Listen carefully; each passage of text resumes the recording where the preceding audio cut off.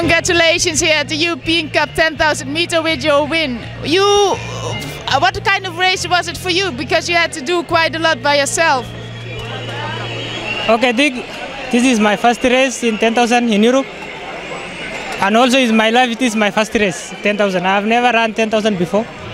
And today I was trying my best to see if I can make it 10,000. And I see I can.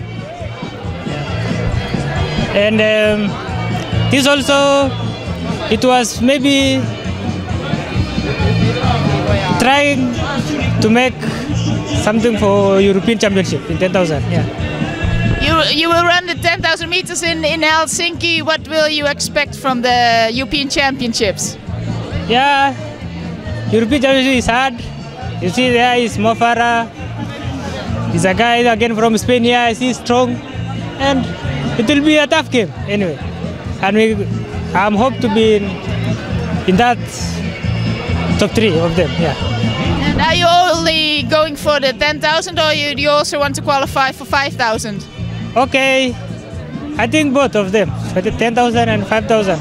I'll try all of them. Yeah. Yeah. And when will you try the 5,000 or did you qualify already? Okay, I have qualified already in 5,000. I have already time 13:05, of which is a quite good time for Olympics. Yeah. On which distance do you think you have the best chance to win the medal? Okay, I think both of them I'll try all the best, but I see, yeah, I can be in all of them, 10,000 and 5,000. And what tactic will you use?